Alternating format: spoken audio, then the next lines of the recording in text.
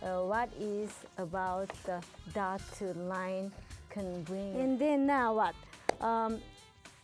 When we have subtlety of black and white Sumi Ink, there was always another color waiting for us. So let's bring in some color, and then either directly use this one with the water.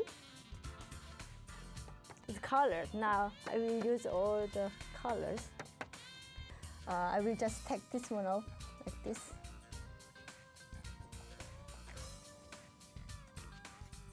Okay, good.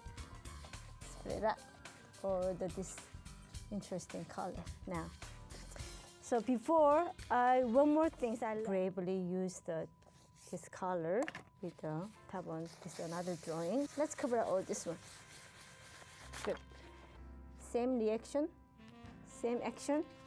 I will do right here. Let me see. I'm going to use here. Let's see how that looks coming. Okay, interesting. Okay, one more time. All right, good. Let me show you something. So previously I used the small little dripping dot and used a lot of bamboo stick and then dried brush tips like that.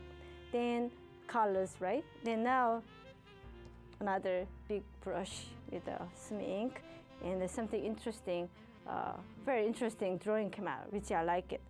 So after this one, either I can draw on other, add it up as well, or keep the way it is. So difference is this one. One is very simple, and one is another multiple, yet it's a simple technique that you can make your own, unexpected one of a drawing you can, make it. So use this idea, okay? You can self-discover, and by accidentally discover this, work is one of unexpected from something unexpected, which is nice.